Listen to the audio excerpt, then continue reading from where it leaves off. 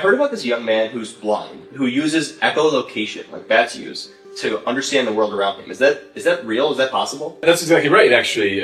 So this kid, Ben Underwood, maybe is the one you saw, he makes clicks with his mouth, and he gets echoes back from things, and he can tell where there's an open space, like a door, and where there's a car parked in his way, stuff like that. But it turns out, Ben is one of thousands of blind people who use echolocation. In fact, the term echolocation was introduced in a paper in the journal Science in 1930.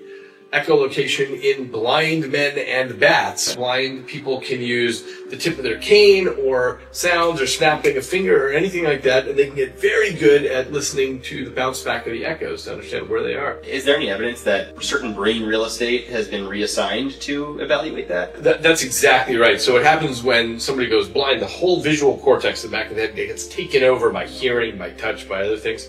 And so you have much better hearing. Blind people provably are much better at localizing where a sound is coming from, and they can even localize things with one ear. Normally we use both ears to tell where something is, but they've got so good at using just the bounce of the wrinkly parts of your ear called the pinna.